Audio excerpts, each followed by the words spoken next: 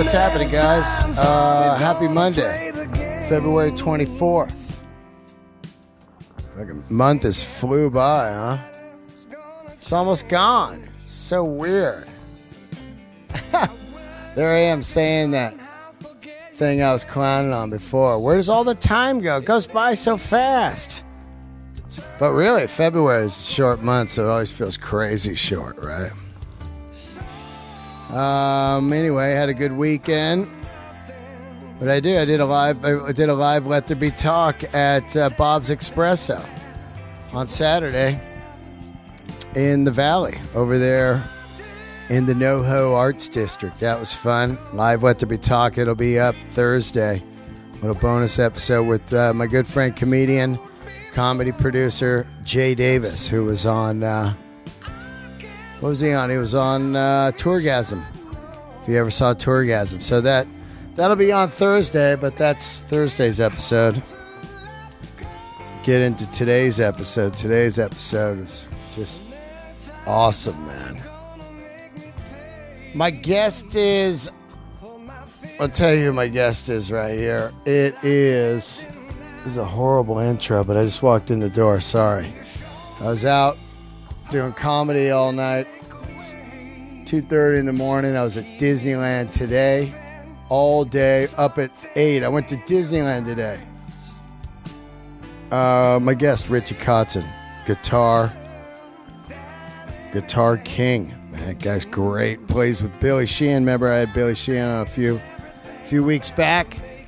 They got a band called the Winery Dogs, but I've known Richie over 20 years, and he tells some amazing stories on this podcast. He basically told me, this is what he told me. He said, I want to come over, or he didn't say this, but this is what happened, and then after, he texted me and said it, but he basically called this his most honest, personal, raw interview he's ever done in his career. You're wondering who Richie Kotzen is? Maybe you saw Behind the Music years ago with Poison. He was the guy that took CeCe DeVille's place in Poison and then ended up with the drummer's wife. I'm not going to give you any more of the story because it's all here on the podcast and it's a great story. He tells his side of it. He also played with Mr. Big. Pretty incestuous podcast here. I had, of course, Eric Martin from Mr. Big. Billy Sheehan also plays in Mr. Big. Richie, fantastic guitar player. Guy's got a killer voice. Check out some of his YouTube videos live at the Baked Potato. They're mind-boggling. My particular favorite is he does Sarah Smiles from Hall & Oates, and it's just incredible. He's a great guy. He's been playing music all his life. That's fucking hard to do. Very few people get to do it. And when you get to do it, it's a lucky thing to play music your whole life. Excuse me. So Richie's on. You're going to love this, even if you aren't into rock, or I couldn't imagine not into rock and listening to this podcast, but if you're just into, whatever, the story's going to knock you out. It's so good. He also has an amazing story about what happened with him and Michael Richards, Kramer, a week before the famous meltdown at Laugh Factory. Richie has his own Michael Richards story, so that's all here. It's pretty cool. I went to Disneyland today. I try to go every year around my birthday. But I haven't been in a few years. I've been so swamped, and it's crazy money now. But my good buddy Steve Henry took me for my birthday. Thank you, Steve Henry, comedian Steve Henry. We've been friends since I started comedy. Great guy. We had a fucking killer time today. I don't know when the last time you've been to Disneyland or if you've never been, but I've been going since I'm 6. I'm 48 years old, so that's how... Bill D'Elia tweeted today. I said, when I was young, such and such about Disneyland. And then he said, they had Disneyland when you were young? It's a good one, Bill D'Elia. But it's weird. I've been going to Disneyland since I was 6. And it's just magic still. It's weird. Even as an adult, you don't ever outgrow it. And that place, I've got it like, I've got it. I think as a kid, you just memorize it. It stamps in your brain the whole map of the place. Like they hand out maps when you walk in. I'm like, I don't need no fucking map. I know I walk down Main Street and I turn right, Space Mountain's there. I turn left, I've got Thunder Road Railroad or Pirates or Haunted House. I go straight. I've got the Matterhorn, which I call the ball smasher now. Man, that thing fucking tore up my ball. Just like a Matterhorn. Matterhorn got new cars, by the way. They used to make you go nuts to butts on the car. And now they've got these cars at seat 3. So I guess maybe, they got tired of people not wanting to ride nuts to butts with strangers. Can you imagine that? You're in line like, okay, you two, and you're just straddling a stranger on a roller coaster that you're sliding back and forth into. You're basically just simulate fucking on the Matterhorn. Anyway, so the nuts to butts is gone on the Matterhorn. The sub is, they're rebuilding the sub. I don't know. This is the 3rd sub since I've been alive. The first sub was so amazing. It was the original, like 10,000 Leagues Under the Sea with the squid would come. And then they redid it during the Nemo, Captain Nemo or Nemo. I don't even know what the fuck it was. And they fucked it up, and now they're redoing it again. They've also still got the cars, but they redid the cars, and those are dumb now over there. But then over in Carland in California part, they got a great car section. So I don't know. I still love the place. It's a love-hate. There's stuff there that sucks. Like they get rid of all the classic stuff. I know it's because I'm old and it's like, oh, I miss the classic stuff. But the key thing to Disneyland is just the wackiness of that late 50s, early 60s vibe or whatever of just those weird rides, man. You know, don't take that wackiness out of there, man. That 50s kind of gives it that simpler times vibe, which makes it cool. I'm rambling about Disneyland, but I do love it. It's a magic place. It's as corny as that sounds. You go there and you have fun. I rode Space Mountain, probably one of the most epic rides ever built. I remember when Space Mountain first, they had it down at the Florida one, and I never got to ride it. And then it came here, and it was just like, wow. Space Mountain's so good. But, Disneyland, awesome. So I was there all day. Thanks, Steve, for taking me. And I still think back to the 60s when they wouldn't let hippies in. If you were a guy with long hair, you couldn't get into Disneyland. Hair past the ear. Which is absurd, right? Like, they wouldn't let the doors in if they wanted to go. Sorry, no hippies. But meanwhile, there's just like soccer moms walking around in yoga pants today. Just basically, they look naked. Yoga pants at Disneyland. And, everyone's tattooed head to toe. What a different time now. Classic. Love that. Quick shout out to any women Delraisers. I've come to the conclusion. I think my following's about 98% guys. So basically, I'm the heavy metal of podcasts, and I'm the heavy metal comic. I'm the heavy metal comedy. It's a comic. Fucking out of it. But right, I don't know. Is there any women Delraisers? Any women listening to this podcast? Tweet or email Dean Delray at Yahoo. Just curious. It's funny. I just see old dudes follow me. I'm like Iron Maiden. It's hilarious. I got a donation this week. Thank you, Jeff Williams. So cool. I'm always blown back by a donation and touched, man. That's so nice. Jeff Williams, thank you, man.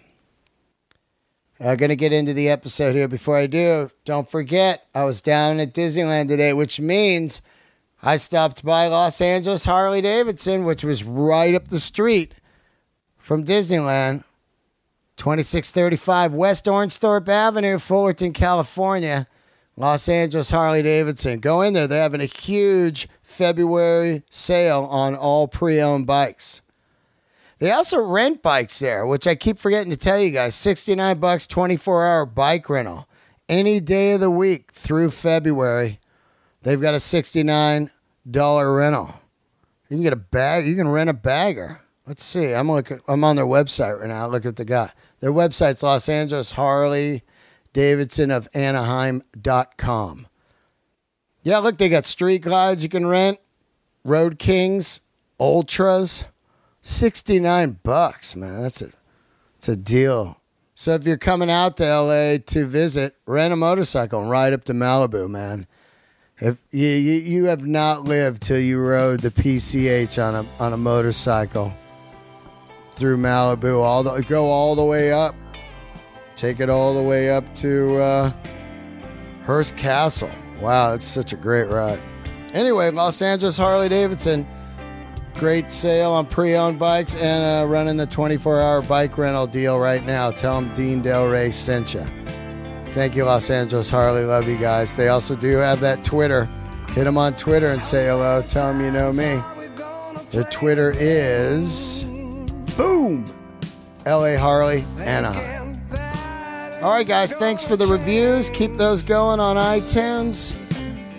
And keep the emails coming. I love them.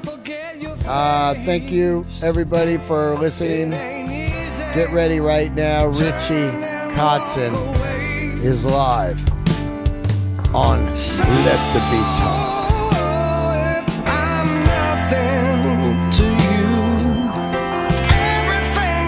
Richie Kotzen, my guest today. How are you, bud? I'm very good. We just had a false start. That's hilarious. So you want to... I've known you, 20 years? 20 years, yeah. Well, in the false start, I was saying that we met in San Francisco in Novato, right? In Marin. Yep. In Mike Varney's kitchen was when I remember. And you were doing an AC/DC thing back then, right? Yeah, I would do a tribute to Bon on his birthday every year. Yeah. And I would do that once a year at the Stone in San Fran, and I'd put together all-star guys. And I think the year you played, did Paul Gilbert play drums? Yes. Yeah. I remember that. That's crazy. And you were just, out here from Pennsylvania, going to do a record for Shrapnel? I was going to do my first record. I didn't know anything about anything. And as a matter of fact... I think I met your dad. Did he come out with you? The first time... Yeah, because my parents wanted to know who this character was that was signing me to a record deal, because I had just turned 18. So they came out, and I remember I never even knew I never had sushi until I went to San Francisco. Yeah, well, you're from Pennsylvania, right? They must have had it then in Philadelphia. I just wasn't aware of it. Or maybe they didn't have it back then? I mean, maybe, but it wasn't... Sushi didn't really get hot until the 90s, I think. Okay. Because, what did we meet, in the 80s or something? 89. 89? Yeah.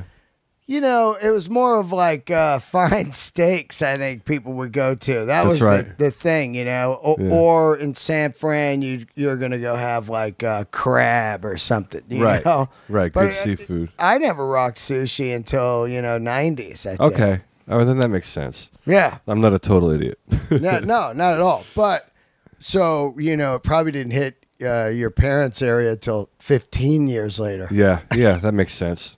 Right? Totally, yeah. So you played in my AC/DC jam. What song did you play? Do you remember? I don't remember.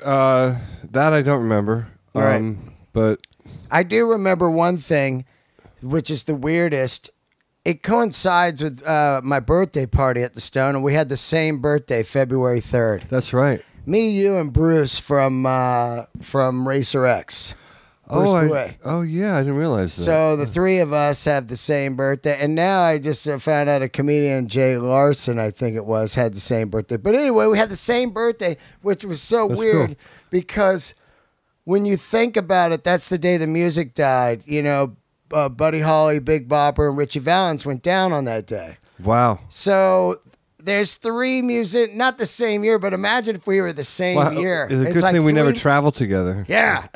But all three of us were musicians, and that's the same day, which is weird. That's crazy.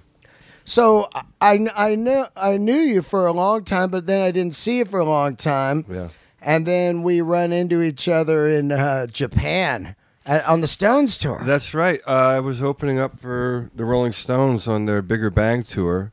So that was It's kinda so cool. weird. We're in Tokyo, like 20 years or whatever goes by, Yeah. and there we are, the two of us in Tokyo, in the Tokyo Dome. I know. And I didn't even know you were opening. And I walked by, and there you are, and they're getting ready to announce the band going on. You I know. That was a surreal thing. You know, when that happened, I remember I didn't really tell anyone I was doing it until after I did the first show, because I didn't want to jinx it. Of course, because I knew it was very fragile. At any moment, anything could change. Yeah, you know, like who's this guy? There, what? I could be over there, and suddenly they changed their mind for whatever reason. But you know, the people on the crew were really great, and they you know, said you can go anywhere you want on the stage, but stay off the ramps. Yep, and, the ego ramps. Well, yeah, and you know, we're a trio, so we kind of play close together anyway. So yeah. the ramps wouldn't mean much to me. But man, one thing that was cool about it, I just remember getting on stage and really being able to hear. Like, it was like the best sounding stage sound ever. Yeah, they don't fuck around, right? And, you know, I mean, you would think it could have the potential to be a nightmare because you're in a stadium that's enclosed. It was huge. What was it? 80,000. I don't know what it is, but it was all the domes over there. It was the Osaka Dome, and then there was another extra Tokyo show in the sports arena. Yeah, and then there was the Sapporo Dome. Oh yeah, there were 6 shows, I think. Yep. And were those the biggest shows you ever played? For me, yeah, I think they're the biggest ones I ever played. Yeah, I never did any of those huge like festivals. Actually, my girlfriend's played bigger shows than me. She played in front of like 2 million people. Yeah, at some really? Crazy. Who's your girlfriend?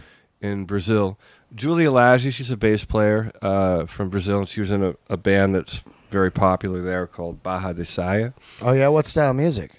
It's like Brazilian country. I guess you'd compare it like to our Dixie Chicks maybe or something. Oh yeah, so they sound like Sepultura a little bit. Exactly. No. Yeah. But she was in the band since she was 17, but she just recently left and is in the process of moving here to get her O1 visa and start doing shows and sessions and stuff like that. But my point was that, you know, like some of my friends have played much bigger shows than me. Right. But I don't really care if it's a big show or a small show. I just want it to be a good show. You know, I just need to hear my band and like the way we play together, we play off of each other. Right. So if I can't hear, you know, I can't react. Yeah. It's like comedy. Yeah. If I can't hear, if somebody says something in the crowd and I can't hear it, I'm fucked. You know what I mean? Because you'll play off. I need to play off it. So if the guy's too far back, I'm like, fuck, I didn't catch that. Yeah. Damn it, you know? But I understand it, you know. I mean, Hendrix, if you listen to classic trios, Hendrix, Cream, all those, even Nirvana, you know, they go places because they're reacting off each other. Where if you got a bigger band, you don't have to really worry because there's like a blanket laid down by maybe a B3 or a rhythm guitar player. You can just do whatever you want. Or even a lot of the more modern bands. I mean, if you're playing, you have hit songs. You get on stage, you're playing your songs, and you're not really deviating too much. Yep. You know, someone like me, you know, not that I don't have songs, but I'm not a mainstream artist, so if I want to stretch out a solo section for 20 minutes, I can, you know, and we do stuff like that. And that's kind of what saves me from like losing my mind on a tour. It's like, I like that creative freedom. You know, I'm not a jazz guy, but I have some of that in me, and maybe that's where it comes from, you know, like the improvisation elements. I understand that. Like even a comedian, it's just kind of like, I never could understand doing a same set every night. Man, you just rock into a robotic mode. You need to feel something. And I guess you're saying, like, you got your skeleton. Yeah, you got your skeleton. You got the songs, the outline. The outlines. You know what you're gonna do, but then like you have to have. It's nice to have that freedom of just weaving around, and it's inspiring and different each night. Let's talk a little bit. So you grew up in Pennsylvania. Yeah. And I've had a million people sit on this couch. They all say the same thing. It was Kiss that got you going, right? Actually, yeah. Yeah. Isn't it funny? It's Kiss is the gateway drug. That's what Cedric Bixler called it, the gateway band. You know? It was because, they appealed to obviously everybody in the 70s, but little kids, when they saw all the lights and the fire and the costumes, the little kids went nuts. And I was one of those little kids that saw that. Like, I don't know where I saw the poster, but then they didn't have obviously like music television. Yeah. Every now and then you'd see something on the news, and I'd see some kind of moment, video footage. Yeah. Oh my God, what is that? Yep. And I became a fan. And I remember, I was really little, and I wanted the poster in my room, and my mom was like, "Richie, aren't you going to be afraid of those guys having them in your room?" Like, no, Mom, that's Kiss. They're really cool. Yeah, Gene's got the blood and the fire. Exactly. It just looks like, and he's calling himself the demon child. Right.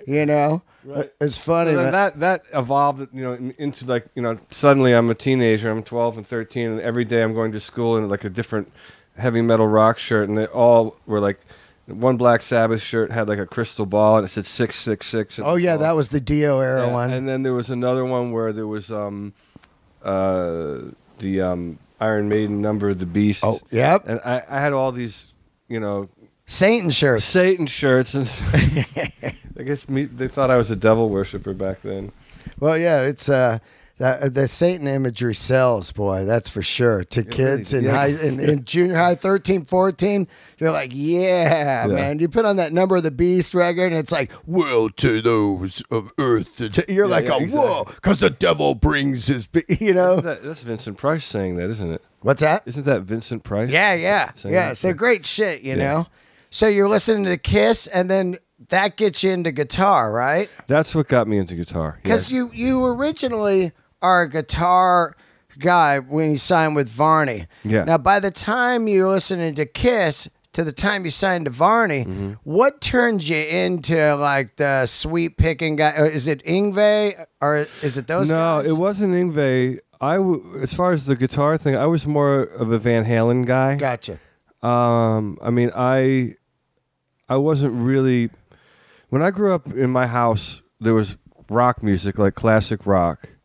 And then there was a lot of R&B. My dad had all the R&B records. Right. My mom had all the classic rock records.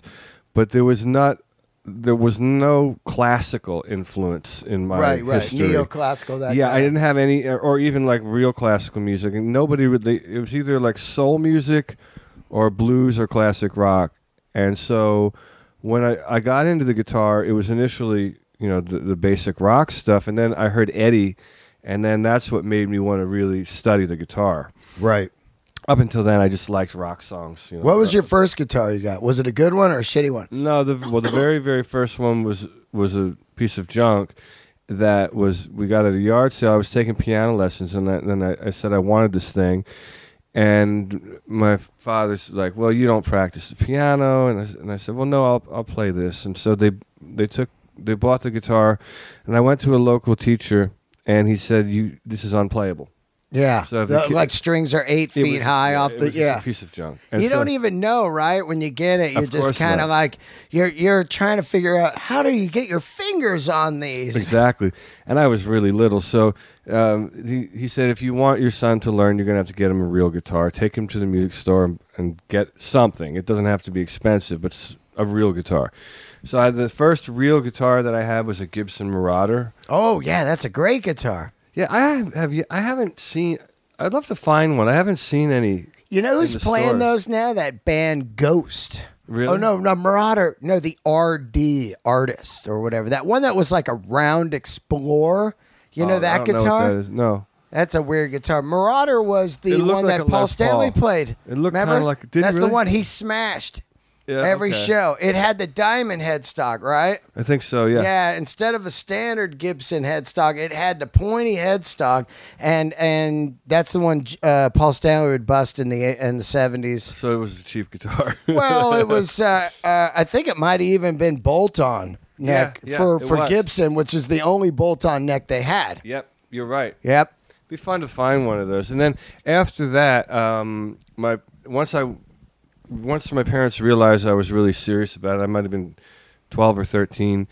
They went to the store to buy me a Les Paul. Sick. And the guy at the store convinced them that they needed to buy this Yamaha SG 2000. Oh, I know that one, the Dave Medichetti model. Yeah, and Santana was playing it. Which is actually a great guitar now. It's a really good guitar, and that was the thing. And so they bought it for me, and that became my main guitar, and I used that guitar for a long time. What color was it? Red. Red. And I had a white one after You still that. got it?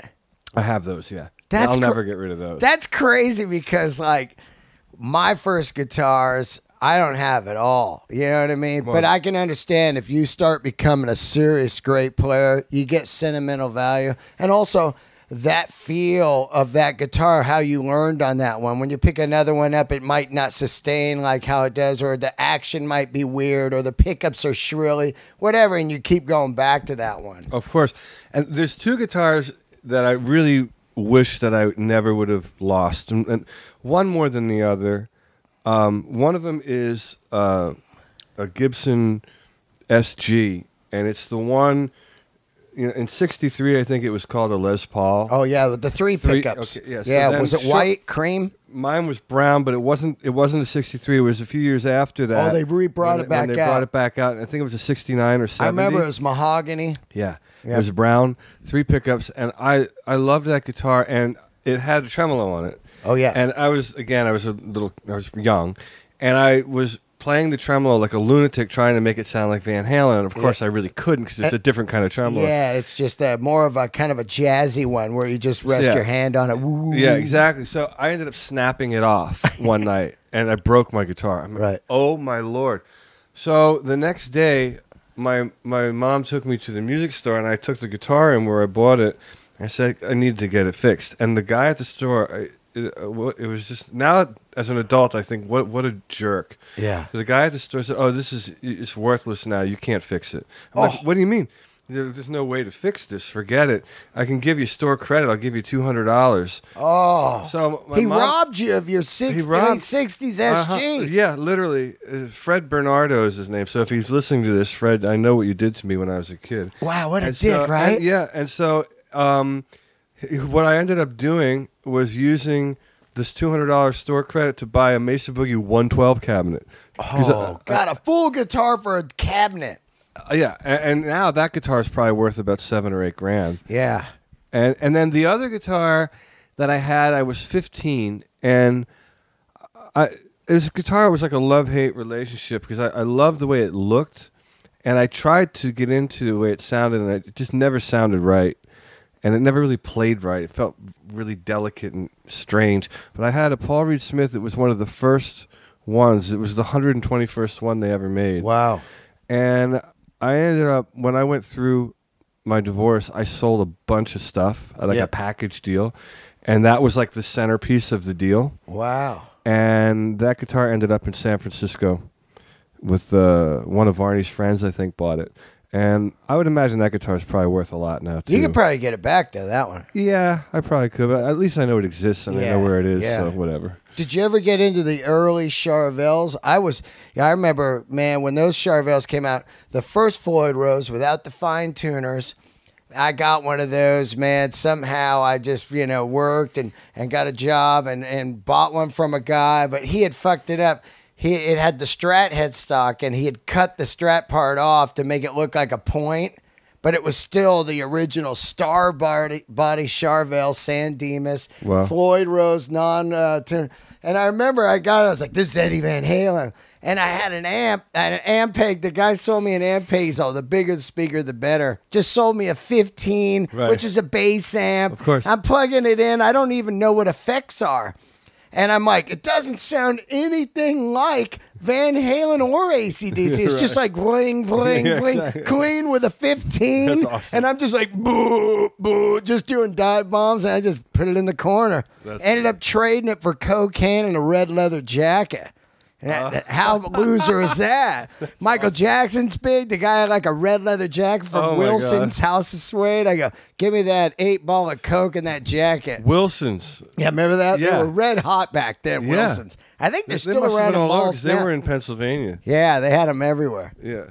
So you started. Did you have a store called Chess King? Chess King, man. They got the Chess King jackets, right? Try to get like stuff that looked like rock clothing. Right, like a nightmare. I mean, you know, you want to look cool. Like when you get older and you realize you're in LA, you go, these fuckers people made them great shit. And those people are still alive now. I'll run into a guy, he's like, yeah, I made Keith Richards' pants. You know, Robert Warner, he's like, 75 tour. I made that stuff for Keith. Wow, that's cool. And those guys, and you meet these guys later and you're like, oh, I wish I mean, you could wear it. I can't wear it. You get all fat, you put on like fucking leather and you look like a time traveler. I'm the heaviest now I've ever been in my life. Yeah, but you still look good. You're 44. Do you work out or anything? No, I don't like to do anything that raises my heart rate too much. Yeah. Yeah, right. No, you know, I went through a phase where I worked out like a lunatic. I remember I went to, we made a record when I was in Mr. Big called Actual Size.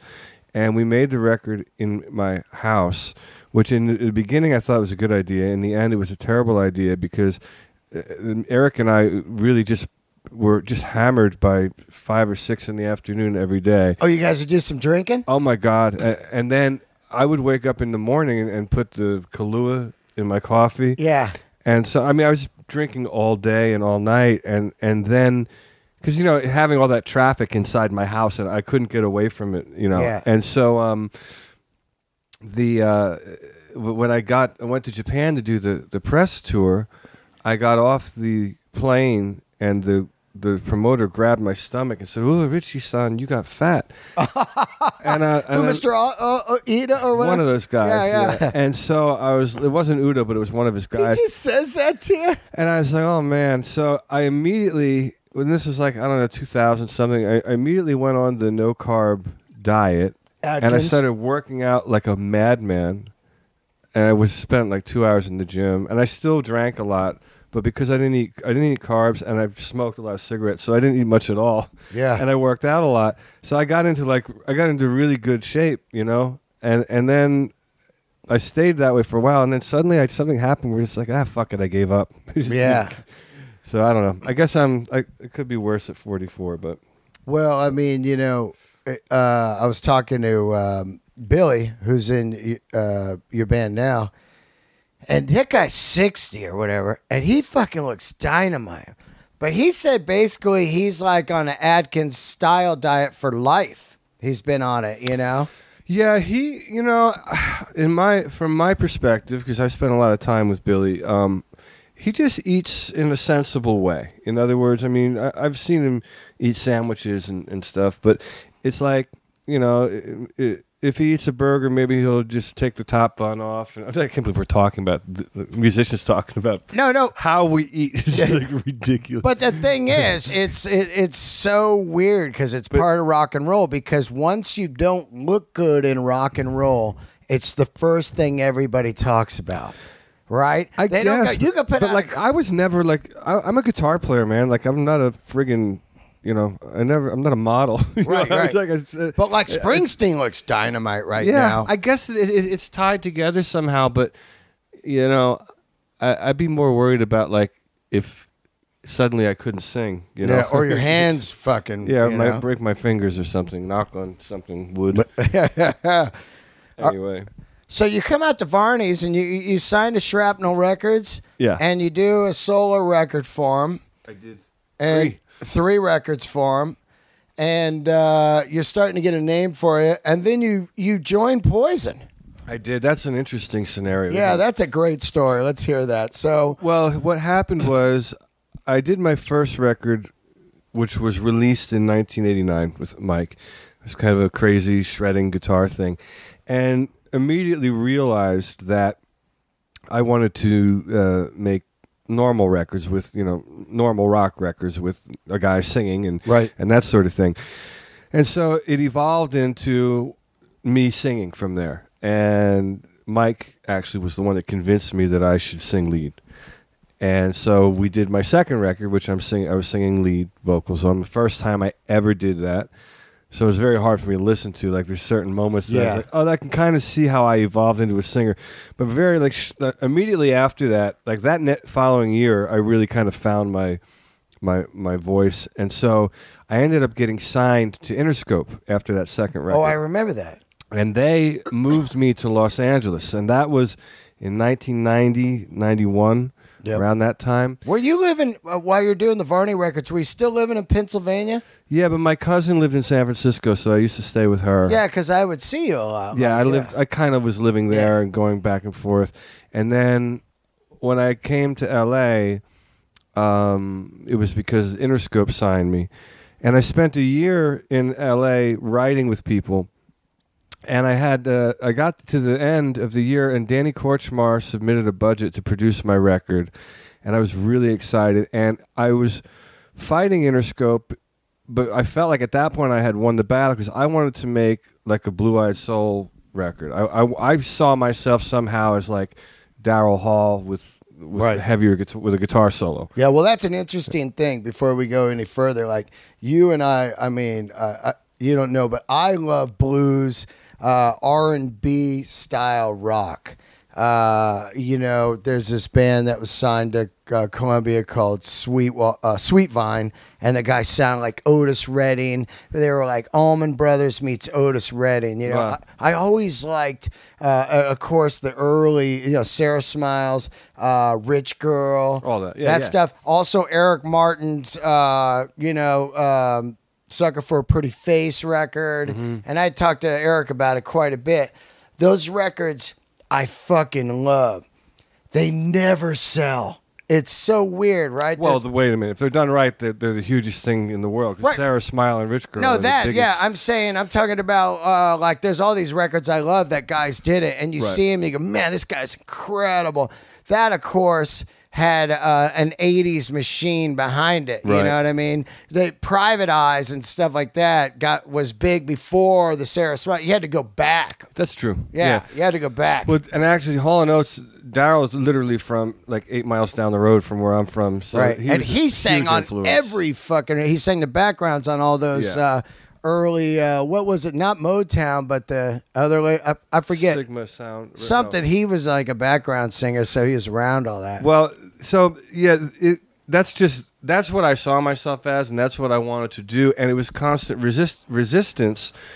And then, how did they see you? Did they see you as like a rock guy? They wanted me to be a heavy metal guy, and I despised that. And I was like, I don't even like metal. Like I liked, not to be a dick, but I liked metal like when I was 12 and 13. Right. But now, like I'm living in LA, I'm 21, and I've got like, The End of the Innocence was like one of my favorite solo records when Don Henley did that. I've got his guy that wants to make a record on me, and you're arguing about it. Don Henley, that's a masterpiece record, right? Oh yeah. So I had this all lined up, finally figuring I'm going to make the record I want to make, and at the last minute, the label said no. They first approved the budget, and then they suddenly said no. We didn't sign you to be this kind of artist, which is the most insane thing you could possibly say. We didn't. Then what did you do? You signed me to make me something that I have no interest in being. Well, what aren't you listening to the songs that I wrote that you signed me based on? Yeah, I was just gonna say you had demos. How does that happen? You don't just get a fucking record deal. They listen to the demos. They understand you're kind of wanting to be this vision. It didn't sound like Pride and Glory, right? It sounded like a 3-piece fucking burn rubber rock band. Right. So. I guess what had happened is they signed me based on what they thought I was, based on the previous record that I did. And then suddenly I evolved into this kind of, no, I want to be like, I want to do this other thing, and that's what my roots are, and that's what I want. And so I ended up getting dropped. Yeah. And as I was getting dropped, they told me that the guys from Poison had reached out about me because I'd already been on the cover of Guitar World magazine and all this bullshit. Who drops you? Tom Wally? Yeah. He just says, "Hey, we're dropping you, but by the way, Poison's looking for a guy." It was very friendly. It wasn't. Yeah, he's a cool dude. It wasn't bad. It was like I was the one that was aggressive, and I was losing my mind because I was here for a year writing, and finally I felt like I had the ultimate writing partner, producer guy lined up with Danny, and then suddenly they pulled the plug. So I snapped. Yeah. And I was like, you guys don't know what you're doing with me. You got to let me go. You got to let me out of the contract. Yeah. I can't. I'm not going to make a the metal rock same thing with record. Linda Perry, kind of. You know, she does Four Non Blondes, and then all of a sudden she's going to do a solo record and tell Molly's like, okay, we'll just get different people and keep it Four Non Blondes. She's like, no, I want to make Dark Side of the Moon. And then he's like, oh, okay, go ahead. And then he just shelved it, and she went crazy, like, drop me, get me fucking out of here. He was cool in the sense that he's like, all right, look, he said, we're going to let you go. He said, we could be really creepy and like sink our teeth into you for years from now. Right. But we're not like that. We're going to let you go. And his point was, you're still young. I don't think you really know exactly who you are as a solo artist. And he might have been right at the time. But he still should have let me make the record because I think it would have been really cool. Yeah. But anyway, he said, we're going to let you go. He said, in the meantime, I think you should go do this Poison thing, because they had been calling about me and they were interested in blah, blah, blah. He said, you should go at least meet with them. And maybe you do it for a year or two, and then you come back to me and we can talk about making a record then. Right. So that's cool. That was the plan. So that was totally cool. Because he could have locked you down. I could have really messed me up for 7 years. You couldn't make any records. No. People call and go, "Oh, sorry, man, I'm locked here." Yeah, so that's fun. And executives do that to people. Yeah, they do. Yeah, they do, because they want to get you back. They're like, "Hey, fuck you, kid. We signed you to do a metal record. You don't do that. You don't work for anyone." Yeah. Blackball. I have plenty of weird stories like that, like weird ultimatum things that don't tie into any logic from record companies. Through who? Different labels? Different labels, yeah. But I can get to that stuff later. But, in the end, I did the Poison thing, and I really liked the record we made because...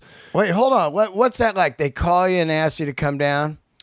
Yeah. And did they tell you, is CC out of the band yet, or is it secret? No, I think people knew he was out of the band. Okay.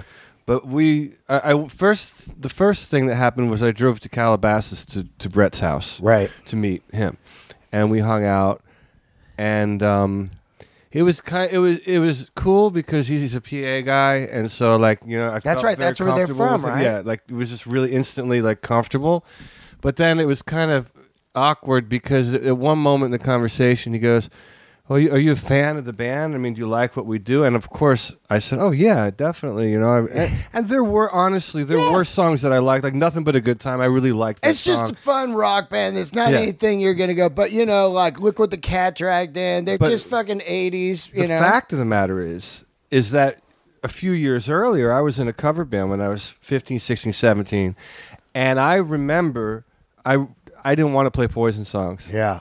Because I wanted to play more complex music. And so here I am now in the future in front of him. And I'm like, I don't want to play your songs, but I'm a fan. Yeah. So it was kind of comical. There's a check involved, right? So it was kind of a little comical there. But anyway, we did hit it off. And did they try any other guys out? Did he tell? They tried one other guy, Blues Saraceno. Oh, yeah, I remember him. Yeah. And what happened was... I went to their rehearsal place, and the idea was to play their songs to see how I sounded. Right, yeah. Yeah, which is interesting because you're a technical, and Blues Saraceno also are miles from CC. Different kind of So player, immediately it's going to be totally different. Right. It's going to be hard to underplay, right? No, because I'm really lazy. I mean, all that fast shit takes a lot of work for me. It's like, I'd rather just... So it was actually kind of welcoming, So I was like, all right, cool, I get to relax. So I was playing. The point was that I never really learned the songs the right way. I listened to them. I remember listening to them and not even picking up the guitar, just hearing the chord progression and saying, "Oh, I know. Okay, that's G, that's D, that's A, and then it goes to this thing in E, that riff. Okay, I know what that is." The chorus. And I'm making coffee in the morning, listening. You're not even trying it on the guitar. I don't think I ever actually picked up the guitar and played it when I learned it, but I knew what it was. So I knew what was going to happen once I picked up the instrument. So I get there. The first thing that happens, I had like an old Marshall, like 70s kick-ass 50-watt head. Something goes wrong and smoke starts coming out. Oh, yeah. So now I'm like, oh, fuck, I can't get my sound. Oh, no. So then they pull out some other kind of ridiculous, like, crate head or something. Yeah. So now I've got CC's amps. Screwed up left him there. I don't know whose it was. It was like some random thing. And now I've got this fuzzy, creepy sound. And then I go to play, and it's cool for a while, and then suddenly, like, a bridge appears. And I'm like, oh, fuck, I don't remember this part of being in the song. Yeah. You know what I mean? Yeah. So I fuck up the song. We have to stop, and then I show that, what's that riff? You know, all that bullshit. Yeah. So I'm like, oh, man, I started thinking I really blew this. So then they said, well, do you have any songs that you wrote? And at the time, I had this song called "Stand." Yep, which became their single. Right, and so I played like a verse and a chorus of that, and they liked it. And then I said, I have this other thing that I'm working on, which was called "Fire and Ice," which is like a bluesy kind of thing, which eventually became a single for the record. Right, it's like the second single, right? Yeah, and you just basically wrote their songs for them. I wrote about 7 of the songs in the record, and then we co-wrote the rest. But what happened in that band, the minute a song went on a Poison record, it became a Poison song. So everybody split it 4 ways. Oh, wow. Which is interesting. Pretty cool for them to think, because they came out as a team, and they kept it together.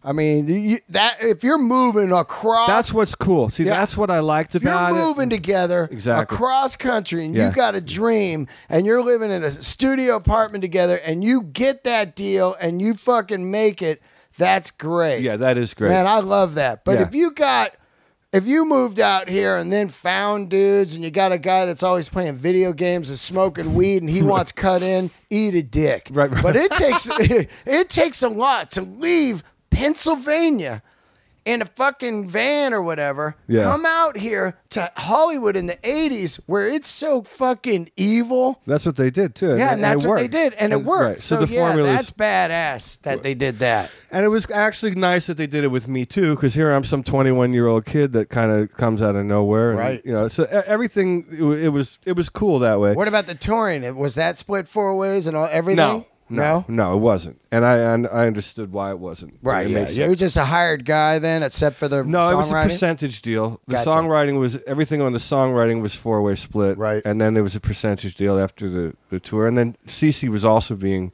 paid too, even though he wasn't there because he was a part of the band, like a corporation. Like you said, he helped make the band, so they're not going to just fire the guy, so they had to work a deal with him. So there was a lot of paper back then, to have everything, have it all work. But as it related to the creativity and the songwriting, that was equal. Now, what year was this? I joined the band in 1991. So to be fair, they're already on the way down because here comes fucking Soundgarden and Alice in Chains. Yeah, but nobody. Let me say this because there's a lot of misconceptions about what was happening then. Nobody really knew what was going on yet. Right, yet. In other words, at the moment I joined Poison, they were just in People magazine having the biggest grossing rock tour that year. Wow. It was in the top 10 grossing rock tours. I remember reading it. The band was still a huge band. And from the point where I joined the band to our record being done was from 91 until 93. And everything changed. Yeah. And a lot of those bands, they just went away. When our record came out, Stan went to number 4. Yeah. I remember. And it was in heavy rotation in MTV. And everyone was saying Poison is the one band that was going to break through. And at that point, we were. Our record shipped gold. And things were happening. And we were doing well considering that nobody else was. And something very weird and unfortunate for us happened. The distance between when Stan was on heavy rotation, right? And I remember REM was out and they were doing great. What's that? That's Me bands. In the Corner. That exactly, one, right? Yeah. And so everything was awesome. For some reason, Capitol waited way too long to release a second single, and when they did, they decided to release like a blues ballad. Oh yeah. And by that point. And the video we made, unfortunately, was the wrong video to make. Yep. Stan was cool. I think the guy had the Sam kids. Baer did Stan. Who did it? The guy that Sam did Baer. Nirvana. Oh yeah. Oh, I love him. I've met him a few times. Lives in Malibu. Great dude. Yeah. So the video had this whole, everything was working, and then time went by. We waited too long. We put out the wrong song, made the wrong video, and then bang, like that, the campaign was over, and we were already on the road, and we did really, really great business in the South, but then in the major markets, it was clearly not what we weren't going to be changing of the guard. We weren't going to be in People magazine this time. You know what I mean? Yeah. And so exactly, it was a changing, and so are people looking at it because of you?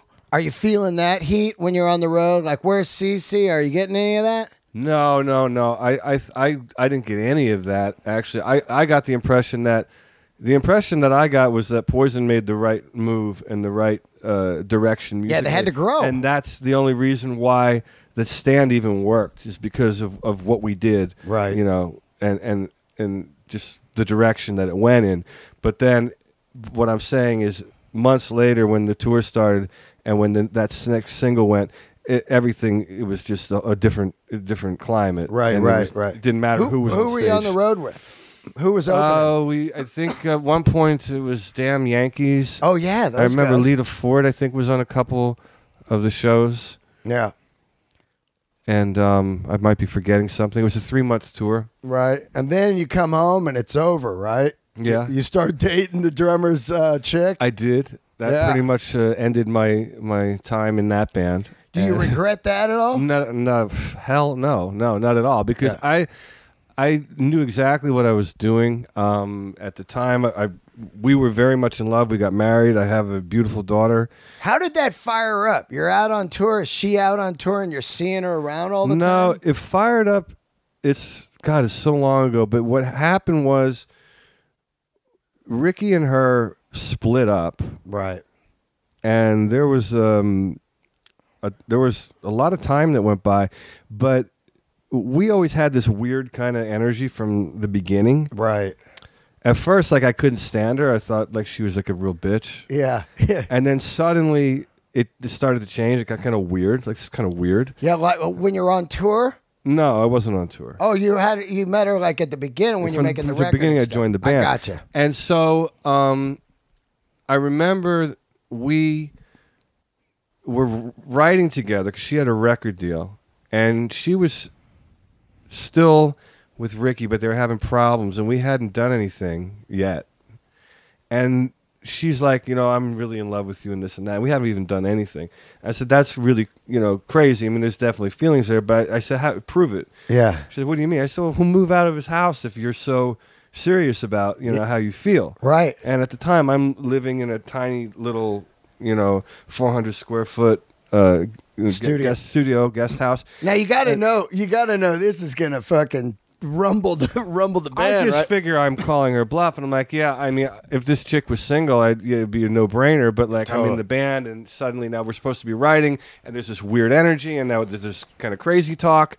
So I'm like, yeah, okay, we'll move. I mean, there were 5, top line cars parked in the driveway. It's a $2 million house. Yeah, and now that house is probably worth $6 million. So it's like it's a certain lifestyle. Yeah, leave the lifestyle. Yeah, that's what I said. And chicks after a while they'll be like, maybe not, which is right. So, and this is actually like the true story. Like, I mean, I've told version of the story, but this is like the literal true story. Oh, we're getting the dope. This on is Let like There Be Talk. You're on your radio show. You're getting the full on. You caught me at the right time. I didn't sleep last night, so that's probably good. A little whacked out in the head. So anyway, I tell her that, and she says, okay, no problem. So whatever, she goes away, and a couple days go by, and I go over to Ricky's studio, and he comes in, and he said, I can't believe what's going on. I'm like, what? He goes, Deanna just moved out of my house. She took a suitcase, she took all her shit, and she left. And I'm like, what do you mean? She goes, she just said it's over. She's done, and she left. I said, where'd she go? She moved in with her friend. I'm like, really? In your mind, you're going, oh, fuck. I was like, now, absolutely. I'm like, oh, fuck, because we're supposed to leave to go on a tour. Right. So we she ends up, I don't know, I see her or something, but I still never like go the full. Yeah, right. All the You're way. like, oh, this is fucking crazy. Right, this is weird. So then. Plus, you're making some good money in Poison, right? I was making money, yes, yeah. I was spending all my money on clothes, actually. Yeah. I remember I used to go. That was the. You know what? That was the most screwed up thing about that situation in the band because I didn't know what to do when you make money. Yeah. And I was around guys that were all multimillionaires, and what used to happen was I started living like them, but I didn't have. I had a nice car, but I didn't have like the house. You didn't have the back millions. Right, exactly. From the first three records. I would go shopping and like they would buy clothes at Maxfield. Yeah. So I would go into Maxfield and I remember like spending $2,800 on a pair of red Chrome Hearts pants. Yeah. I remember being in Milan at the Versace outlet buying this ridiculous blue thing that was like $4,000 suede thing. Yeah. I remember wearing it once and then like, but it's like, but not really having enough money not being smart enough to buy a house. It was just really, and then I leave Poison and literally I didn't have any money. We just got outfits. I had a lot of ridiculous clothes that I couldn't wear because they were just ridiculous. Yeah. And then what reset me was I got a deal with Geffen, and it was a really good deal. Yeah. And I got signed to Warner Brothers as publishing, and suddenly I was like. Right. I reset myself, and I really started my career at that point. But it was weird, man. Being a kid, which I was, around guys 10 years older that had been at that level for a long time. Yeah. And suddenly, like, all right, we're going to dinner. All right, well, we're going to this restaurant, and the bill's like whatever it is. All right, that's cool. I guess it's normal to. Yeah, yeah, like a $1,200 steak dinner, and you're throwing down $3. Right, yeah. Exactly. I understand. You know what I'm saying? I know, because what happens is also you want to fit in. You don't want to be like, well, I can't really afford that. That's kind of weird. You know what I mean? They're like, so you just blaze into Maxfields and you drop $5,000, and then you're going, fuck. You got enough in outfits for a down payment on a home at the time. And don't realize it, though. Yeah, and don't realize it. Yeah. You know? It's true. I remember specifically seeing you and the drummer's lady. You came to Steve Fontana's wedding. And we were probably already married by then. you were married, yeah. But what I'm saying is you came in, you were wearing like crushed velvet bell bottoms and a blazer. I'm sure I was. And you looked like you were in like the Faces in 1972. Yeah, that was my thing. Yeah, right. I love that era of rock. Ascot on and shit. Right, you came in, you played with like the band, Did and I then play? you just left. And we God. were like, what the fuck was that guy doing, man? It was a Saturday, and you were like... Probably hot outside, right? Yeah, well, it was hot as fuck. It was in Marin, and you were just like velveted up. And, oh, my Lord. And everybody had known, like, he stole the drummer's lady. Now look at, you know, it's so I was weird. the evil guy. Yes, yeah. So you start devil. seeing her. I started seeing her. And do you tell Ricky? I told Ricky, here's what happened. I was on tour, and one time I flew to Philadelphia, and she met me there. Yeah. Another time I came home. Right. And then it got to the point where, like, all right, I can't really do this because I'm on tour, and I have my own. Bobby and I had our own bus. Yeah. And I'm not like, I wasn't messing around with any of the women because I was like totally in love with Deanna. Yeah, they're like, hey, dude, look at all these chicks. They really, I mean, it was getting weird. Like, they're not that this is bad, but they're like, are you gay? Yeah. Right. They're like, and I like, you know, I'm like, no, I'm not. Honestly, I'm not. Yeah. Well, I mean, there's women, and then I had to tell this story because earlier, a year earlier, Brett and I were in Europe, and I met some chick that was like this French model, and so I made up this story about that this you're in chick, love with her. She's in Canada, and you know, in Toronto, and she blah blah blah. So we'll bring her out on the road. So then, how fuck up this was, and I'm like thinking on my feet. I'm like, yeah, but she won't. Why won't she come with her? I said, don't take this the wrong way when you meet her, but she hates the band. Oh. You're just going. You're just I was making. like, you kidding me? Well, you know, as long as you're happy, you seem happy. So one night, I'm at a truck stop and I'm talking to Deanna, and Bobby comes out of nowhere. And so he and I were together all the time because we were living together on the bus basically for 3 months. And he grabs the phone out of my hand, and I have the second to say, Bobby's going to take the phone from me and talk to you. Think quick. He takes the phone, and he starts talking to her, and it's Deanna. Yeah, and he knows. For 4 years he's known her. And he's like, all right, well, Richie must be really into you because he's not messing around out here and this and that. And he hands the phone back and walks away. And he says, oh, she sounds like a really nice girl. Wow. Mind you, doesn't put together the fact that I, a week earlier, said, oh, she's a French model. Right. No French accent. Perfect English. Yeah. She must not have been talking much. So anyway, in the end, we did the Jay Leno show. And we were in L.A., and I was like, I can't do this charade anymore. Yeah. I got to tell Ricky what's going on. Wow. And there were more shows booked. Right. We were finishing in San Francisco, but we were in Sacramento, and we were scheduled to have 2 weeks off and go to South America. And I'm thinking, there's no fucking way that I'm going to South America and keeping this good. I'm done. Wow. And I got to make a decision. I definitely am more into my relationship with her than I am with the band and being in the band. Yeah. And so fuck it. I got to tell him what the fuck I did. So how do you do it? So I'm in a room before the show in Sacramento. We had San Francisco was the next night, and that was the end of the U.S. thing. And I'm sitting on a sofa much like this one. Yeah. And there's a sofa like that. And I tell the guy to go get Ricky. I got to talk to him. Yeah. And so he comes in. And mind you, 3 months have gone by. From the outside, it appears as though he's moved on. But, I'm still a 21-year-old kid, and he's a 32-year-old man. There's a difference. Yeah, you don't know. I don't really get it. He's done with her. I mean, you just told a story about me walking into Fontano's wedding dressed like it was 1971 and suddenly making an appearance. I really didn't get it on any level other than, what you're I 21. And I'm Fucking 21, and I'm roll. in a huge rock band suddenly. Yeah, and you're from Pennsylvania. Well, you know what exactly. I mean? It's just rock and roll. You're like, I'm living the dream. From the woods, the backwoods. Anyway, so I'm sitting there, and he comes in, and I said, I got an issue I got to address with you. That's probably going to be a huge problem, but I want to tell you because I don't want someone else to tell you. Yeah. And so what is it? And I said, well, Deanna and I have been seeing each other. I said, what do you mean? I said, well, we've been seeing each other. He said, well, I know you guys have been writing together for her record, but, what do you mean? And I said, together, the way that you wouldn't want to know we were together, seeing each other. Yeah.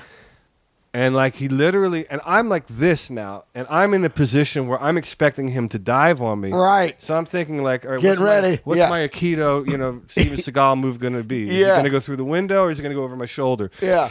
So I'm, waiting for him to jump on me. And he just kind of puts his head down like this. And he stands up and says, I can't be in the room. He said, I got to leave. So he leaves.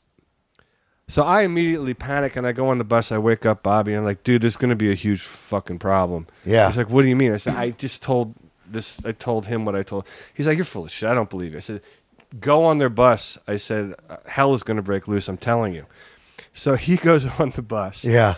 And then suddenly Brett appears on my bus. He goes, you're out. And he goes, listen, he goes, I don't know what to tell you. He said, part of me thinks you're lying. Yeah. Because part of me thinks that you want to be fired from the band. Because there was something in my deal that you couldn't quit. I forfeited something. Oh, yeah, right, or if they fired me, then they owed me something. There was something weird language in the deal. And so he says, I don't even know if you did this. He said, I know you're not happy in the band. Because by then I really wasn't. Right, it started to go down. Then they didn't want to play the new songs, and suddenly I'm playing. Hold on, I got to piss. It's long. Okay, so then he comes on and says he thinks you want to get fired. Okay, yeah. So he thinks I want to get fired from the band. So then I convince him that I'm telling the truth. Right. And he goes, what did he say? He said, there's no way we can continue with you in the band. Yeah. He said, the first thing I told you when you joined the band is that we don't fuck each other's women. Right.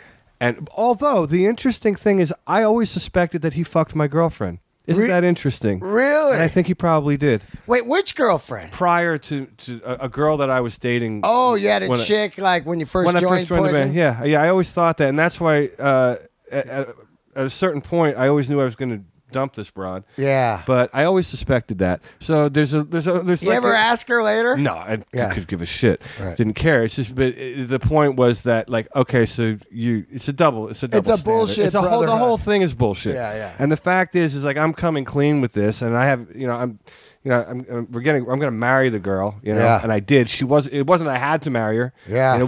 She didn't get pregnant until halfway through our marriage, so it wasn't like some kind of, oh shit, I fucked up, dude. Yeah. It was like totally like, Yeah. And they were done. So anyway, they said, all right, well, that's it, so we're going to play the show tonight. And then I don't know what we're going to do. So we play the show. Yeah. And no one will look at me on stage. Every now and then Bobby and I make eye contact, and he kind of like shakes his head like he still doesn't believe what I'm telling him. Dude, where you at, in Sacramento? Yeah. That's hilarious that the crowd doesn't even know. Nobody knows what went on. You guys are up there, and it's like, talk dirty to me. You're playing songs like, look what the cat dragged in. Every rose has a thorn. Everything's back there. He's just motherfucker. No shit, it does, right? Yeah. That's fucking funny. Well, and so, so then I played the gig. So the tour manager says, all right, well, basically, you just got to get your stuff. And they booked you a flight back to L.A. Get your stuff, your amps and shit? Not my amps. Right, no, all right. that went back to Rocket Cargo. They canceled San Fran the next night? They canceled San Francisco. Unbelievable. And they got Blues Saraceno to do the rest of the tour. Right. Deanna and I didn't have a house at the time, so I moved into her place. Yeah. So then we went to Philadelphia, and I had a bunch of song ideas, and I finished writing them. And then from Philly, went back to San Francisco and went to Coast. Remember that studio? Oh, yeah, it was great. That's and where I did a record. I recorded my demo, like 7-8 songs, and she sang on a bunch of shit with me. And then literally a week and a half later, I was signed to Geffen. Wow. It was all like boom, boom, boom, boom, boom. And now the word was out that you and her were together, right? Nobody knew shit until I got fired from the band. Right. Until I told them what was going on. Right. And then there was something on MTV that was like, in rock news, blah, blah, blah, boys and guitarists. Yeah. But it was spun as if like suddenly like he walked into a room and there it was. Like, it never went down that way. Right, right. But of course, that's how they want it. They made it so dramatic. Imagine now with TMZ. They would have been all over you everywhere you went. Oh, yeah. Yeah. I mean, it would have been worse. So you signed the deal with Geffen. You put a record out with Geffen. Oh, that was another tragedy because, I put my heart and soul into a record, and right as the record's coming out, it's like, well, the A&R guy that signed you is leaving. He's going to Sony. So you're out. So like, okay. So they put out 15,000 copies of the record here and stuck them in the stores, and whatever happened. Yep. But in Japan, it was MCA, and they actually promoted it like it was a real record. Yeah. So suddenly, it opened up a good 4 or 5 years for me in a territory where I could actually make money, because at that point you couldn't do anything without a record deal. Right. So once I lost my Geffen deal, I had this horrible stigma of the guy from Poison, the guy from Poison. Yeah. And of course, if you listen to my records, I don't sound like that. Right. But man, you got labeled as one of the glam guys. Yeah. Because now grunge is in full effect. Full effect. Yeah. So you're like, Geffen can't put like the guy from Poison on the cover. There's so many things that people don't realize that happened to me. There was a point where I was gonna. This is how weird, like behind the scenes stuff is. Like, I had a deal lined up with RCA where they were gonna take me. Yeah. And after the Geffen? Yeah. Right. It was like which is the following year. People don't understand. I've had a few guys on. We talk about you get dropped, you're done. Right. Because you owe labels money, and it's somebody else's vision, and they feel like, This guy was ready to sign me, and I was at this point now, it was a couple years later, and my manager says, whatever you do, because at my manager's house, he said, whatever you do, don't play him your new demos. I'm like, what do you mean? because you're going to confuse him. Because the point of the matter is that he wanted to sign me based on that record I did for Geffen. He loved that record. Right. And he wanted a record like that. But now 2 years have passed, and suddenly I'm back in this Blue-Eyed Soul thing. Right. And everything I'm writing sounds like R&B. What was the Geffen record sound like? Like a rock. The Geffen record was the record that Interscope wanted. Like a John Mayer or something? No, it was a rock record. It was a hard rock, Gotcha. power trio, like. What was that one called? Motherhead's Family Reunion. Oh, I remember that. Yeah, there was a really kick-ass rock record. Yeah. And it was the record that, like, Interscope actually wanted Tom out of Wally's me. over there going, what a cocksucker. Totally. And he said that to me. He said, not cocksucker, but he said, that's the record I wanted. He said, but you made that when you were 24. You couldn't make that when you were 20. Right. And now here I am 26 and the RCA thing's happening. And my manager's like, don't play him any demos because they're all like straight R&B demos. Yeah. You know, like really R&B. Yeah. And you mentioned John Mayer, not too far off of what John Mayer's doing now. Right. And so, of course, I'm so excited about my songs. And like, we have a deal. We have a budget. We have everything. All we got to do is sign it. And so I'm like, well, let me just play you this new song. Oh. And I had a song called Rust that now, when I play that song, my fan base loves the song. Yeah. It goes over great. But back then, you know, it's all this corporate bullshit. Yeah. You're a long-haired guy. I mean, it's grunge is in full effect, Right. and you're coming out with R&B like, ooh, baby. But the whole point is, man, then suddenly Jamiroquai appears. It's like, okay, well, here's a white dude doing exactly what the fuck I've been doing 4 years ago, and it's fucking huge, but you guys want to pigeonhole me for some twisted reason. You got to have vision, man. It's a perfect example. Like I did a movie called The Long Shots, a football movie, and they're like, nobody wants to see a drama football movie. Put in some shucking and jiving jokes and bullshit, and it comes out at the same time as Blindside, and ours eats a dick because it's this hoopty comedy that was supposed to be like Rudy, and then Blindside comes out, who they have a vision, and it fucking wins Academy Awards and does millions. You know what I mean? So Totally. It's vision from a guy. There it is, white soul Jamiroquai. Yeah, and that happened multiple times where suddenly it's like, you can't do this because, and then boom, you turn around, someone else does, and it's the exact math equation. I'm like, okay, so you guys are all fucking clowns. So anyway, the point is that I can't resist. I play the song, I blow the record deal. And so, like, you know, it's like being that crazy artist where you're so excited about what you're doing, but people are in business and they're looking at you like you were in Poison, you were a shredder guy. Yep. You made this rock record in Geffen. We want you to do this because that's what we know we can sell, because that's what we see when we look at you. Right. Another interesting thing that was happening at the time that nobody knows about was my manager had gotten a call that Ozzy was interested in me being his guitar player. Wow. And who's this after Zach? Zach had left. They had done some stuff with one guy, Holmes. I'll tell you the timeline was Zach left. Steve Vai was doing some stuff there with him, and for whatever reasons it didn't come together. So my manager plugged me in, and they flew me to New York a couple times and really liked me. We worked out a deal. I sat down in the lobby at the hotel with Sharon, face to face. The night before, I watched Dumb and Dumber with Ozzy in his room. We were hanging out. Wow, that's dope. She sat there and said, they told me what they were going to pay me, that I could sell my own T-shirts at the gig, and it was this great love fest. I was sending riffs that he was going to write to and all this stuff. And suddenly, I told the wrong people what was going on. And back then, there was AOL chat rooms. Yeah. And people were all in these chat rooms.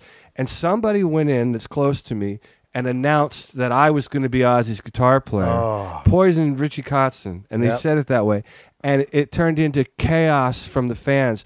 Poison's guitar player is playing with Ozzy? No fucking way. Fuck that. And I swear to God, the minute those posts went up, my manager never heard from Sharon again. Yeah. And so it's just an interesting thing how the Poison thing has been a great opportunity for me, but also it stopped me from doing stuff. But then at the same time, when my manager told me about the Ozzy thing, my first reaction on the phone was violent. I remember I was at my parents' house in Philly, and I said, are you out of your fucking mind? Yeah. I just told you I don't want to play metal, and now you're telling me to go play with fucking Ozzy? Yeah. That's exactly what I said at the time, because I still, as an artistic basically had a vision for myself and knew what it was that I wanted to do.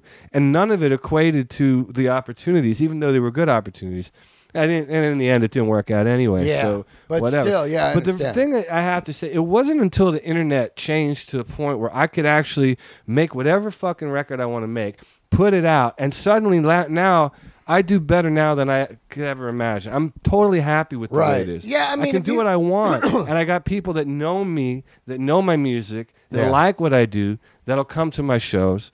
Right. And I can survive. And they don't really know the. A lot of people don't maybe even know you're in Poison. It's been so long now. You know what I'm saying? I guess. I mean, now with the winery dogs, the thing I hear is people. Oh man, Richie Kotzen. Like some people, that's all they think of when they hear my name, and they say, "Oh, I never knew you even sang." Yeah. So Right. Yeah. I never think about what people think. It's like That's why I lost so many record deals. Because I'm like, I want to do what I want to do. If I'm going to do music, I'm going to do music that I want to do. If I'm going to make money, then I would have went. If I wanted to make money, I would have went to school and studied law. Yeah, I would have. I'd become a real estate developer. I'd do something that makes money. Yeah, real money. It's just a fucking lucky coincidence that I can make money from music. But that is not why I learned to play music. It was not to make money. Like, fuck money. If people get into something for money, I just can't stand them right away. Unless it's meant for money. Right. No, I'm talking about art. Yes. Like I made a comedian, and then they're starting out, and they go, "Hey, how much money you make? You make some money now?" I go, "No, I don't make any money. I don't have any money right now, and that's not why I'm doing it. Exactly. I never played music for 25 years for money. Right. You know what I mean? Right. That was not even. You never get together with guys that go, "Man, we're gonna write this song and make some money." That's the furthest. It was more of like, "Fuck, we're playing rock." Yes. You know what I mean? Totally. Influenced It's by like a lifestyle. It's just what you, and then it becomes like what you do. It's like, well, if I didn't write it, I learned it's a creative process that I love. It's like, for me, it's a release. Like, I've done stuff that wasn't music, but that was creative, and I felt the same reward as when I wrote a song. Yeah. So it's really I'm not a guy that needs to get out and do gigs. It's like, I like the creative process of it. It's like me with comedy. Yeah. Like it's a different creative thing, or making films or anything, Yeah. A little side note, which is funny. I didn't see you for a long time, and then I started hanging out at Jay Davis's show at the Laugh Factory, Live for the Party, and a lot of people know that that Michael Richards had the meltdown on that famous night. But I was there the night he blew up on you. Yes. Which is an incredible story. Would you like me to tell that story? Yeah, because I don't think From a lot my of people know. So I remember I'm at the factory watching comics, and he comes on and tell me what happened. Well, I remember I had a very, very bad day, first of all. Yeah. And I'm friends with Jay as well. And he invited me and my girlfriend at the time and my friend and his girlfriend to come out to the comedy show. And so he gave us like the best seats up in the balcony. Yep. No right one in up the there, middle, private in balcony. the center. And so the show started, and people got up, and there was a lot of funny people, and I was having a good time. And then suddenly he says, "We have a very special treat that Michael Richards is going to get on the stage." And so he came out, and I was very excited. Yeah, we all were, because he wasn't doing stand-up. All of a sudden, he's starting to do it. So people are like, "Oh, whoa, Kramer." Yes, and so he comes out, and immediately it went dark, but not dark in a way of dark comedy, like dark in a way like we were just a bunch of meaningless morons that didn't know anything about anything, and suddenly he had all the answers, and it's kind of like, you have to realize if it's not for the public, you don't have the opportunity to get up and do what you're doing right now. Yeah. So it's kind of the opposite. Without the what we audience, you're do nowhere. is what makes you, because your commentary on us and our activities. Yeah. Without us, there is no what you're doing right now. Exactly. And so he started taking it like really dark, and so he said something about the military that was really, really, really horrible. And it hit a chord with one of us that lost someone. And so I just got up and went to the bathroom, and I thought, you know what? I'm just going to leave for a minute. Maybe by the time I get back, he'll be doing comedy, and it won't be this whatever he's doing. So I sit down, and suddenly he goes on this thing about Jesus, and he ties it into what he was saying earlier, and then there's some other vulgarity, and then he ends his sentence with "Where is God anyway?" And I don't know what, it was a surreal moment, but the place was dead quiet. No one was clapping, laughing, or anything. And I leaned forward, and I went, and a part of the thing that's funny, I have to tell you what I was wearing, because I had this big black cowboy hat and big black beard, long hair, and I looked right out of the South, like Lynyrd Skynyrd, and I leaned forward, and I just said, "Wrap it up." And when I said that, I heard my voice like, "Wrap it up, wrap it up." And I'm like thinking, was that me? Did I just do that? And he looks around. It was like Tourette's, right? Yeah, and he looks around and he goes like this. He's not looking up there because it's dark up there. And he goes, "Who said that? Who said that? Who said that?" And he's pointing. And I continue, and I said, "God said that, and he's up here." and he looks up and he goes, "Oh," he says, "You think you're God?" I said, "No." I said, "No, that's not the point." The reason I said the God thing, because he said, "Where is God anyway?" Yeah, right. So I said, "God said that, and he's up here, asshole."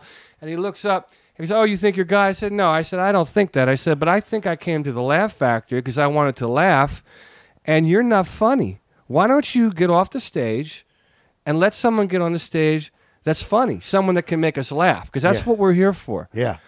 And so he didn't know what to do. So he says, oh, okay. If that's what you want, all right, I'll leave then. I'll leave. And people are like, one person clapped. Maybe it was you. Yeah. And then everyone else is like, oh, what's going on? So in this one little moment, someone comes over to me and says, "Sir, if you're going to do that and you're going to heckle the comedians, you're going to have to leave." Yeah. I said, "I'm really sorry. I don't know why I did that. That's not my character. I won't do anything like that again. I'm sorry." So in the moment that person left, Richards came back on the stage like a lunatic, and screaming, fuck you. And then he went on kind of a racist tangent, because he called me a redneck. Yeah. He said, "You redneck motherfucker, it's because of people like you that the world is this, world is that." Yeah. Now, all I said was that you're not good at what you do. It's not because of people like me that the world's fucked up. Yeah. So he goes on this crazy tangent, calling me names. And then suddenly, I think he said something like, "You old washed up 80s rocker." He said something. He says, "What are you trying to do? Impress your girlfriend?" So now she flips out and she jumps up and starts screaming at him. And I heard what she said. Yeah. And she said, "You may have been funny when Seinfeld was writing your shit, but you're a fucking has-been. Fuck you." So then he starts screaming at her, and I swear to this day, I heard him call her a spick whore. Wow. And so they're going back and forth, and she's screaming literally over the railing. Yeah. The place is erupting in chaos. Absolutely. And suddenly, this huge dude comes over and is lifting me out of my chair, pulling me out of the place. And so she's doesn't realize that I'm being thrown out. So I grab her and say, "Hey," I said, "they're throwing us out." Yeah. So she calms down. Then we get to the bottom of the stairs, and he runs off the stage.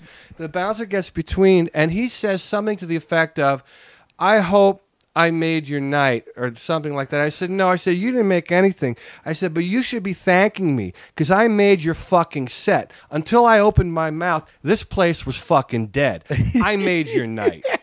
I remember he was like, "Come on." He wanted to fight almost. And we all, please, he would be dead if he fought me. Yeah. So we go outside, and Jay comes out, and he starts saying, "I'm so sorry. You know, I said, why are you sorry? Yeah. I'm the asshole that opened my mouth. I shouldn't have done that, but I couldn't help myself." So here's the thing that nobody knows. Yeah. A week later, well, everybody knows this, that he went nuts on those black folks that were in there. Yeah. Well, when that happened, there was talk, because they caught it on film, there was this talk about he should pay $100,000 for every time someone says the N-word. Right. And I just thought I thought what he said was horrible. Yeah. I thought what he said was wrong.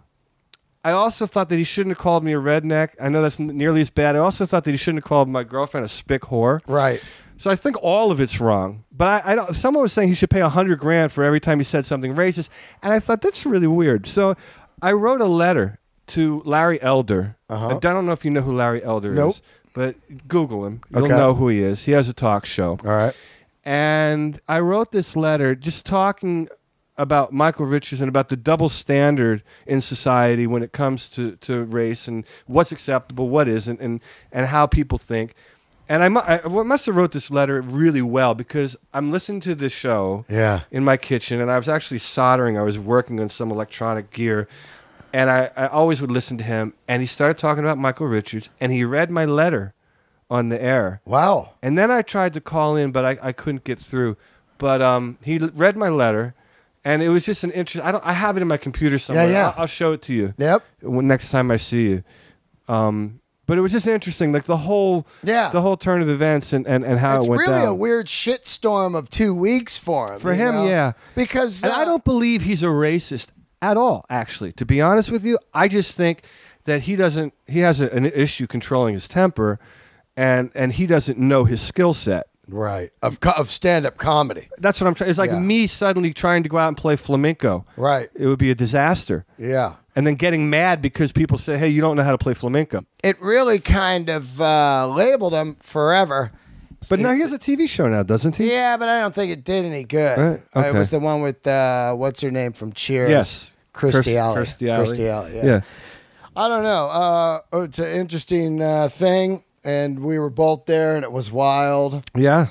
And I remember, a lot of people don't know that story, so it's good that you... I learned so much that night because I hadn't started comedy yet. In my mind, really? Well, no, I've only been doing comedy 4 years now. I'm on my 5th.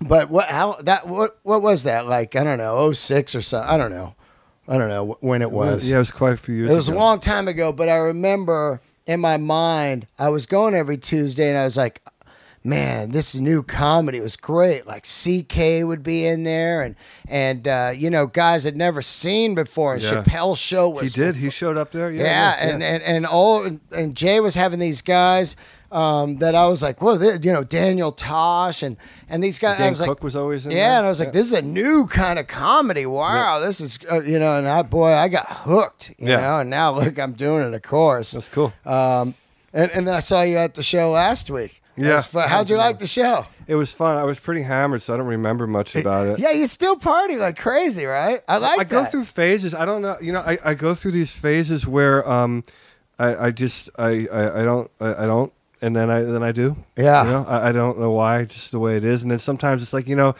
it's who I am. Yeah. I mean, I've never been.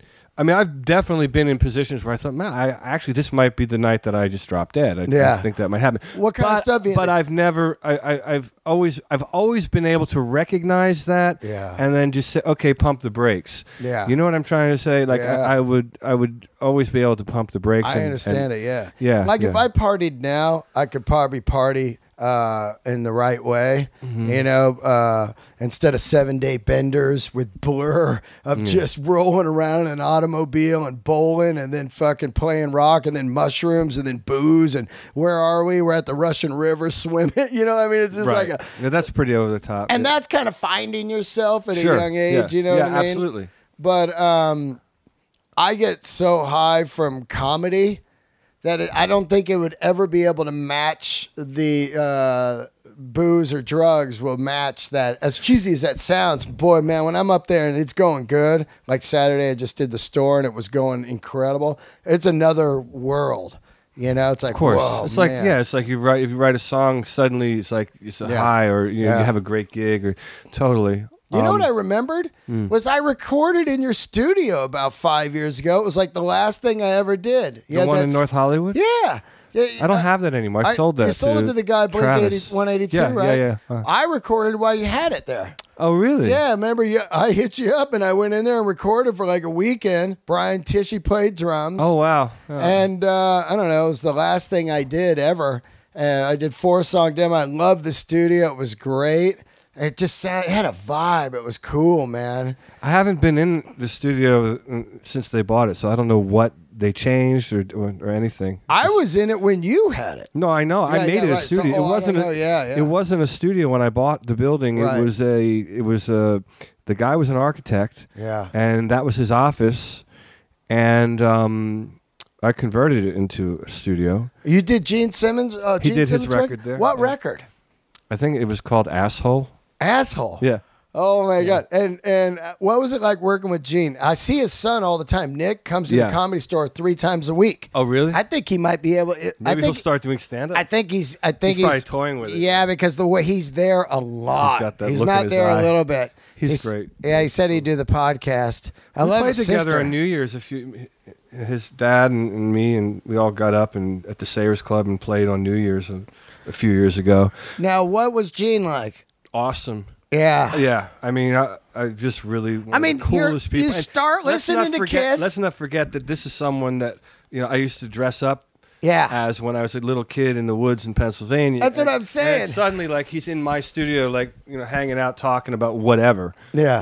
It's like, that's pretty cool. The funny thing when I first met him, the first time I ever met him, the first thing he ever said to me, we had the same manager at the time, and it was after Poison. It was when I was signed to Geffen, and I walked back into this room where everybody was. It was some Concrete Foundations Forum thing that they had, and he yells across the room, yells my name, says, "Don't think you're going to fuck any of our women." Oh, really? That's the first thing he ever said to me. Wow. And it was just obviously hysterical, and everyone was laughing. And then years later, someone recommended he come to my studio, and I was really nervous because I didn't know what to expect, and I heard he's a very serious guy. Yeah, yeah. And so he comes in with a little cassette tape, and he's like, micro cassette? These are my ideas. I want to listen to them and decide where we're going to start from. And it's like a DA-88, like people, like DATs?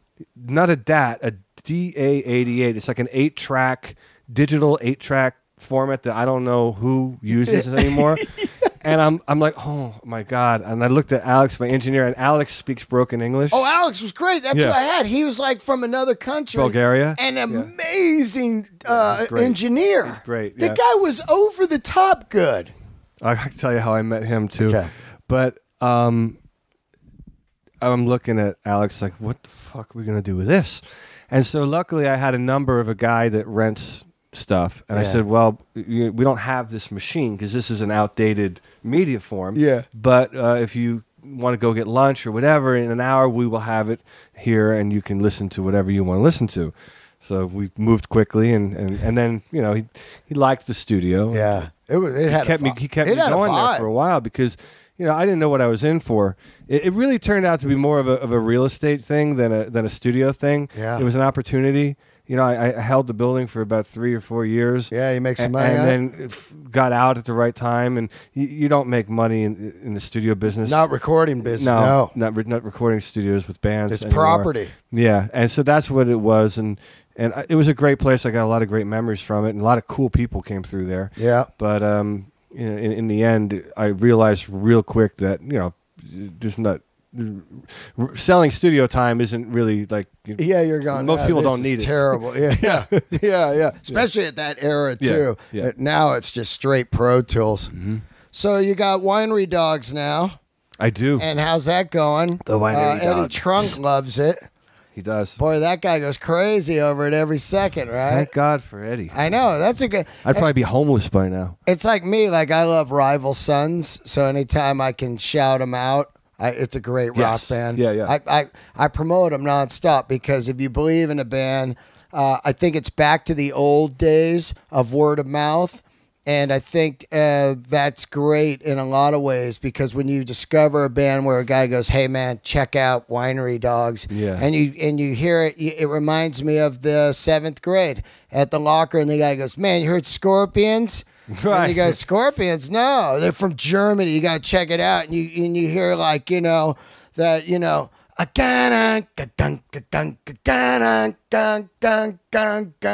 that Make It Real or whatever. Yeah. And you're just going like, fuck, Scorpions. So I enjoy finding bands that way now, and it's cool that Eddie Trunk shouts it out hard, I appreciate Eddie. Yeah, he was the actual reason why it came together out of the blue. It's a real weird thing that happened too, because I literally a month before I was talking to one of my friends, like, man, I haven't been in a band in 10 years. Right. And I love my solo career, and it's my passion, and it's a release for me, and I do whatever I want, and it's fun and everything. But I said, man, it's almost like I want, like I need a break from myself. Yeah, you know what I mean? understand that. And so out of nowhere, Eddie's like, hey, man, you got a minute to talk? And text message. And I said, yeah, call me. And she calls me. She said, I was talking to Mike Portnoy the other day. And him and Billy had been doing different things together.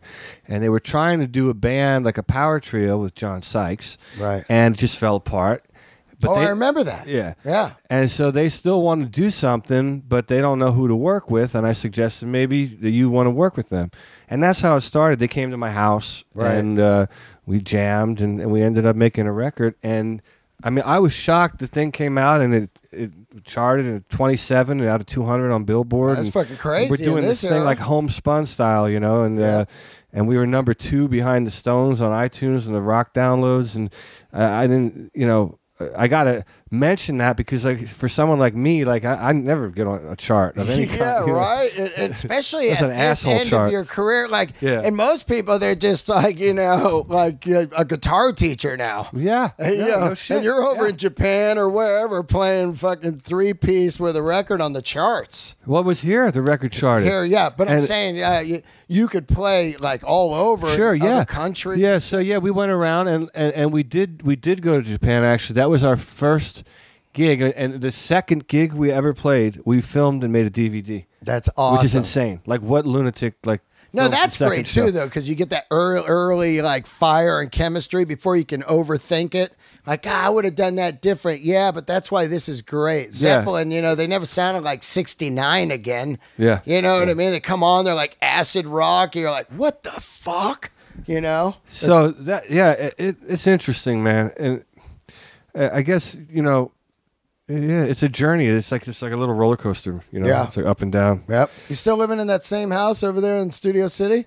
I live in it's kind of Studio City. Like I'm in the same zip code as you, but I'm like right at the cusp where Studio City meets. I went to a house. You had the pool in the back and had the fence around it because you had your kid. Well, how long ago? I don't know. Years ago, it had a studio in there and stuff. Okay, then that's the same house, but it's radically different now. Oh yeah. Yeah, the fence is gone. And you can look down onto the 101. Yeah, it's the same house. I know it. Yeah. And but it's way different now. You got to come over. Yeah. Actually, the night. The night of the comedy. Jay was hitting me. He was listening to your new stuff. We were over there, and somehow me and my girlfriend and my buddy, we stayed up until like 6:30, 7 in the morning, bullshitting, talking, and it was fun. Jay wanted me Jay wanted me to go yesterday. Yeah. And I can't do that because I have a gig tonight. Well, actually, this is off time. Yeah, off time. But let's talk about that before we go. I gotta say, you play at the Hot Potato. What's it called? I'm playing at the Baked Potato. I do a little residency there because it's close to my house. Right. It's simple. But man, you can see some of the stuff on YouTube. You do Sarah Smiles, Watchtower. Couple of covers. Fucking incredible versions, Thanks. man. Thanks. I mean, who are those guys in that band? Oh, I love those guys. They've played together since they were young, and it's Mike Bennett is the drummer. Yep. And if you ever go to Sayers Club in Hollywood, he's the house guy there. Right. So he plays with a lot of people. And then the bass player Dylan Wilson is just amazing, and not only just plays great rock lines, but he's got like a funk groove, and he plays upright like a monster. Yeah. I'm doing this. Releasing a record in a couple of months. It's called The Essential Richie Kotzen. It's 32 songs. Oh, that's great. There's 2 brand new ones that no one's heard. I got a video that we made for one of them that's crazy. I'm playing a theremin. Yeah, in the thing. Yeah, that's the Zeppelin thing. If people don't know, like exactly. Or Beach Boys. That's for the Beach Boys. Also, somebody else used one. But a Radiohead. Yeah, Radiohead. Yep. So anyway, I did a couple of re-records, and I had Dylan and Mike come in and play percussion and upright bass. Yeah. So it's cool working with guys that can add a different flavor. This comes out on Monday. Are you going to be doing a residency this month? The next gig from this interview will be, I believe, If March 4th is a Tuesday, then that's the gig. Oh, I'm going to come down and see it. Yeah, and I'm playing. Obviously, this will be off time, but I'm playing tonight. Yeah, he's playing. Yeah. That's I'm going to come down March 4th. Yeah, you should definitely come. Yeah, I want to come down. But you watch the stuff on YouTube; it's fucking great. And then I'll get up there and sing with Richie. That'd be great. We'll do Sarah Smiles That'd or be Rich fun. Girl. You're a rich girl. There you go. I love that one. Do that. And you've gone too far. That Awesome. shit's great, right? All right, man. Thanks for coming by. I Thank love you, you, dude. dude. Happy Yeah, birthday, you too, man. man. We're It's still awesome. alive, right? Yeah, we're doing it. There he is, Richie Kotzen. Oh, wait, you got a website or a Twitter or anything? I have all that stuff, richiekotzen.com, and then on there is the links to the Okay, cool. right Twitter and the right Facebook and all that. Thank you so much for coming by, dude. Cool. Great, Thanks, man. A long time no see. All Or, right. I see you, but, a long time we've known Long each other. time no talk. Yeah, there you go. Thanks, guys, for tuning in. There he is, Richie Kotzen. See ya.